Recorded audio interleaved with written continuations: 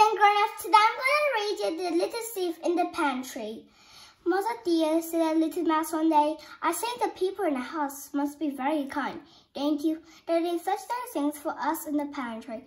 There was a twinkle in the mother's eye as she replied, well, my child, no doubt they are very well in the way, but I don't think they are quite as fond of us as you seem to think. Now remember, Grey Whiskers, I have absolutely forbidden you to put your nose above the ground unless I am with you, for kind as the people are, I wouldn't be at all surprised if they tried to catch you.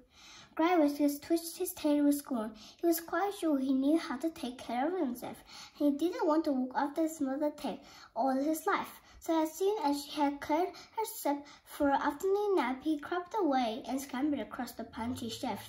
Ah, there was something particularly good today. A large iced cake stood far back on the shelf, and Grey Whiskers lifted his lips as he sniffed it. Across the top of the cake, there were words written in the pink sugar, but as Grey Whiskers could not read, he did not know he was nibbling at Little Eve's birthday cake. But he did feel a little guilty when he heard his mother calling.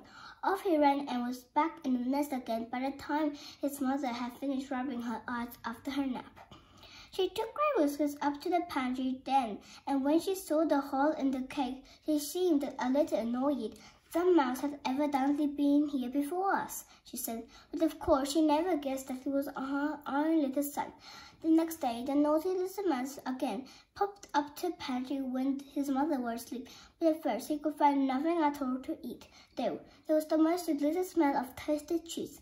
But then he found the little wooden house, and there hung the cheese just inside it. Grey Whiskers ran in, but oh, click went the little wooden house, and the little mouse was caught fast in a trap. When the morning came, the cook who had set the trap lifted from the shelf and then called a little girl to come and see who had eaten her cake. What are you going to do with him? Asked Esau. Drown him? Tears came into the little girl's pretty blue eyes. You didn't know I was stealing, did you, Mousy dear? She said. No, squeaked Grey Whiskers sadly. Indeed I didn't. Cook's back was turned for a moment, and in that moment, tender-hearted little Esau lifted the lid of the trap and popped the little mouse. Oh, how quickly he ran to his mother, and how she comforted and petted him until he began to forget his fright. And then she made him promise never to disobey her again, and you may be sure he never did. The end. And by the way, don't forget to subscribe so you won't miss any new episodes. Bye-bye!